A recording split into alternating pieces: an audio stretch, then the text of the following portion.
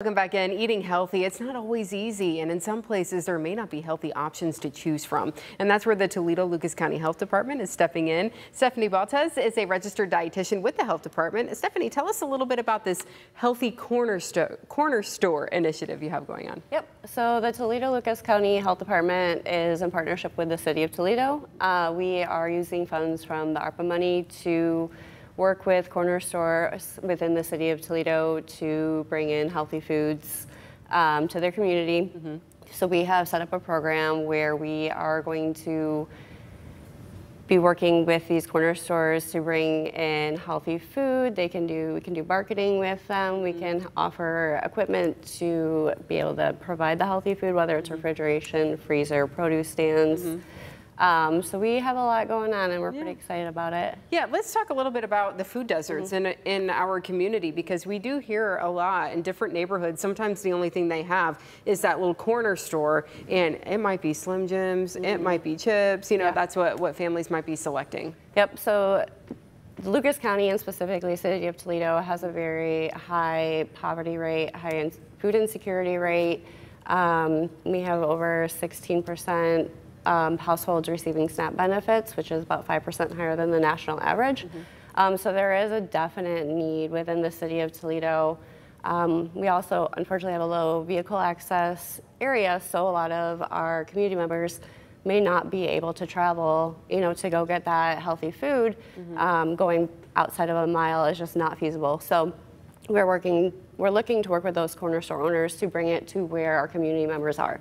And that's what's going to be important, is just bringing it into those communities so they can, you know, if they need to after school, kids go grab some healthy options, or if, you know, someone's on the way home from work and going to make a meal and they need extra fruits and vegetables, they can stop in and pick it up.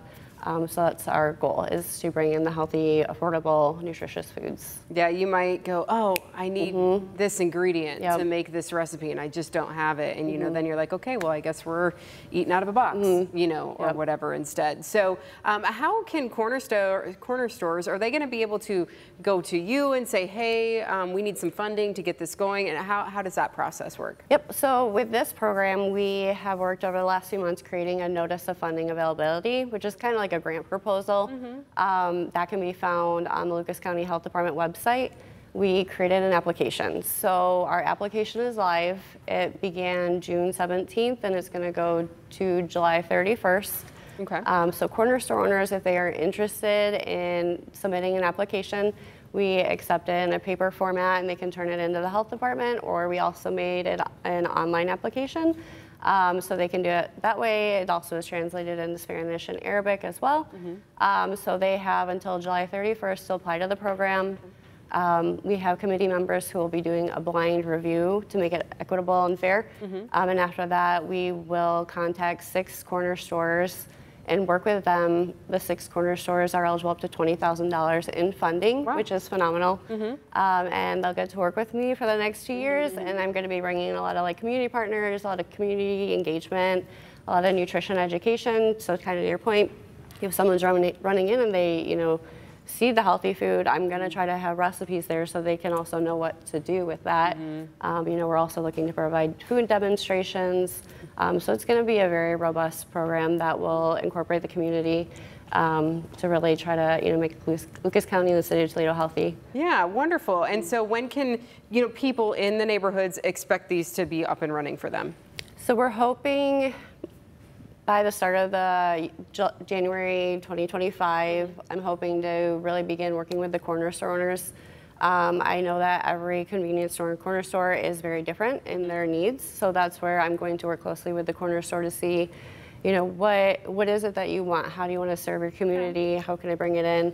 I also do a lot of community engagement to see, well, what do you want? You know, I want to bring in fruits and vegetables that the community wants to cook with, you know, and just really create that program for them. Okay, wonderful. Well, we're looking forward to seeing this all roll out, and we appreciate what the health department is doing to help make our community Thank you. Thank you for having us. Yeah, thanks for being here today.